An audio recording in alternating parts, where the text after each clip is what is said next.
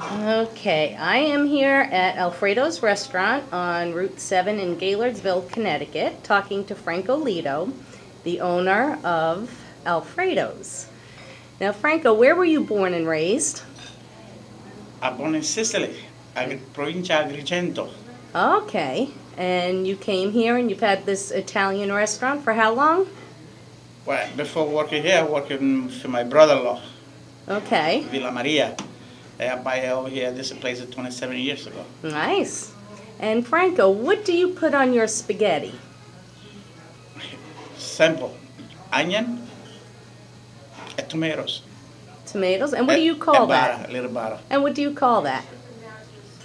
Tomato sauce. Tomato sauce. And if there's meat in the tomatoes, No. in the tomato sauce, what do you call it?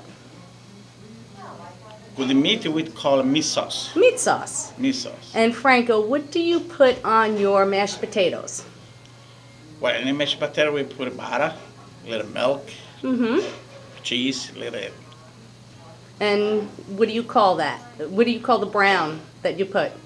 The gravy? That's a gravy, yeah. That's a gravy. Okay.